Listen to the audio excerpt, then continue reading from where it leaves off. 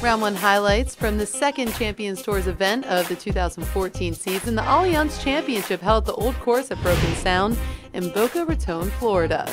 Starting off with Fuzzy Zeller. This on the 10th hole for birdie to get to 3 under par. Take a look at this bomb as he gets that one to go. Zeller finishing off his day with a 2 under 70, and that is 10 shots off the lead. We will get to that later, though. Over now to David Frost. His approach shot into 15.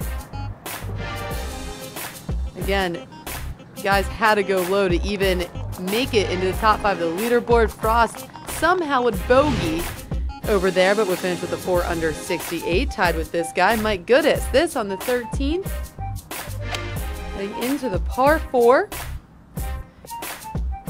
Goodis coming off a par on the 12th, and that would be his last par of the round as he slam dunks it for eagle on the 13th. Had a roller coaster of a ride after that to finish with a 68.